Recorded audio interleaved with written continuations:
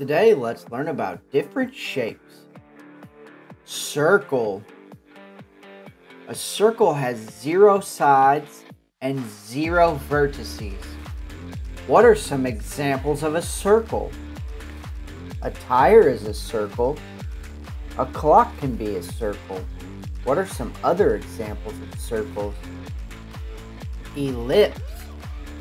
An ellipse has 0 sides and 0 vertices. What are some examples of ellipses? A watermelon is an ellipse. An egg is an ellipse. What are other examples you can think of? Square. A square has 4 sides, all the same length, and 4 vertices. What are some examples of squares you can think of? A chessboard is square. A pizza box is also square. What are some other examples of squares? Rhombus.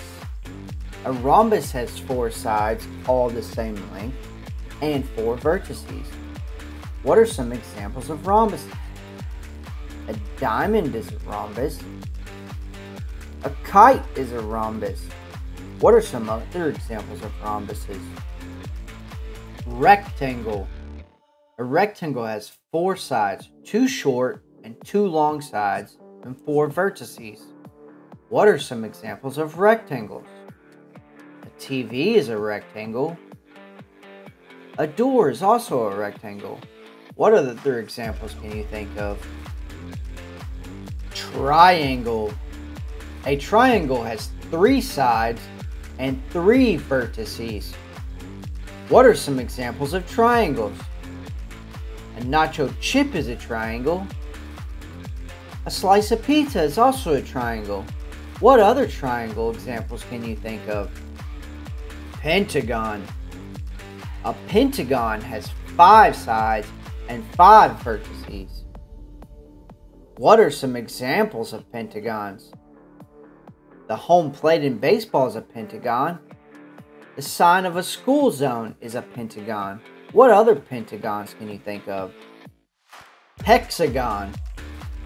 A hexagon has 6 sides and 6 vertices. What are some examples of hexagons?